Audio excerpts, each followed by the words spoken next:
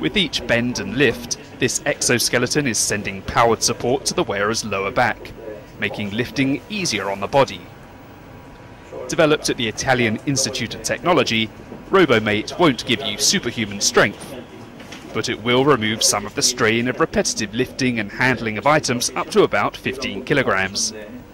So the system is providing an assistive torque that is proportional to the angle of the user. That means forward the user is bending, the more assistive torque is providing.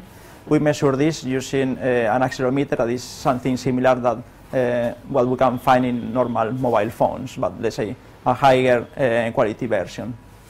The EU-funded project brings together engineers from 7 European countries.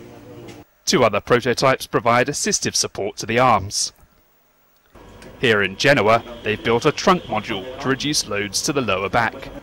It helps maintain good posture and control, even when performing more dexterous tasks. The kind of weight we are targeting is between 5 and 15 kilograms. That is a medium weight. But if the user needs to repeat this movement during a lot of time, lifting these small weights during a lot of times during the day, this means a lot of stress for the body.